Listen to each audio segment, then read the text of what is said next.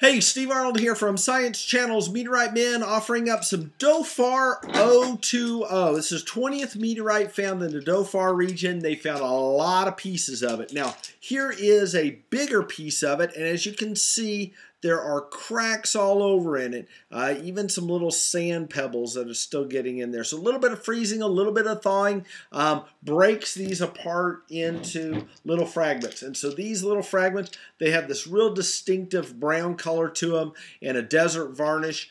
Well, not unique. There are other meteorites from deserts that look like this, but all of the Dhofar 020s look either like fragments or big pieces like this. It's an H4-5 ordinary chondrite, nothing super special about it. A lot of the iron's been melted out of it, or not melted, but eroded, rusted out over the centuries that this had to, millennia that this had to been out there. So anyway, you want a little piece, a genuine piece from Oman, you can't beat these. Great price, great little rock.